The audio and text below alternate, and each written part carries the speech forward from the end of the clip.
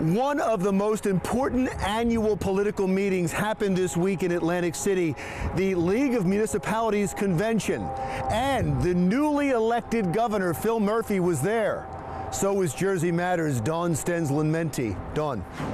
Thanks, Larry. Here at the League of Municipalities, New Jersey's most powerful politicians, business leaders, and lobbyists are among the thousands of people gathering here at this convention. And of course, they're also saying hello to a new era in New Jersey politics and goodbye to the Chris Christie era. It won't be easy, and it certainly won't be overnight. But let there be no doubt, New Jersey is poised to be the comeback story of this nation. The key to that comeback, as well as Governor-elect Phil Murphy's ability to fulfill his campaign promises, is most likely this man, powerful Senate President Steve Sweeney. Just because we're all Democrats doesn't mean we're all going to, fall in line and do what the governor says. We're going to work with the governor. We're going to respect his office. But at the end of the day, we are the Senate, there's an assembly, and we're co-equal branches, and you can't get anything done without all three working together.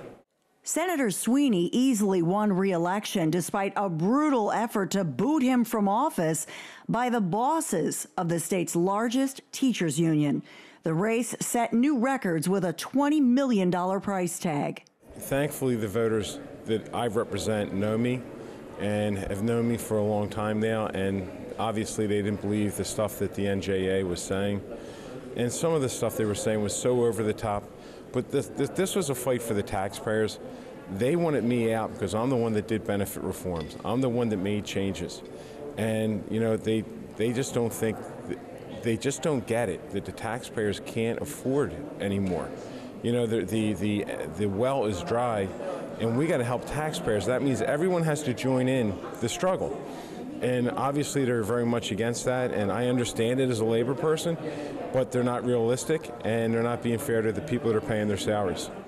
Governor-elect Murphy faces the challenge of keeping big campaign promises while leading New Jersey out of financial troubles, including a pension fund with a $50 billion deficit.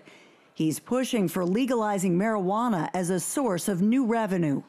And one of those new ideas is legalizing marijuana to help with all of the budgetary issues and pay down this $50 billion deficit with the pension. Is that something you could support, legalizing? Well, at this point, I haven't made my mind up on this. I have some serious concerns about the impact on drivers, for example. I don't think this is something that we should do just because we're in need of cash. This has social implications. The people in the law enforcement community are concerned about the signal that is sent to young people. But in New Jersey, traditionally, Democrats and Republicans have worked together over time to get major initiatives accomplished, and I think that this can happen under this new governor. So you actually think Washington's politicians could learn something from New Jersey's? Is that? Well, I think so. It's all the art of the deal, the art of the compromise. New Jersey's future now relies on the art of the deal among Democrats. When Murphy is sworn in January 16, 2018, Democrats take control of the governor's office and both houses of the legislature for the first time in nearly a decade.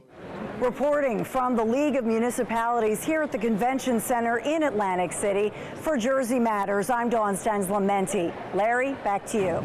Still to come, gun advocates are all excited because stun guns are now legal in New Jersey. We'll talk to one next when Jersey Matters continues.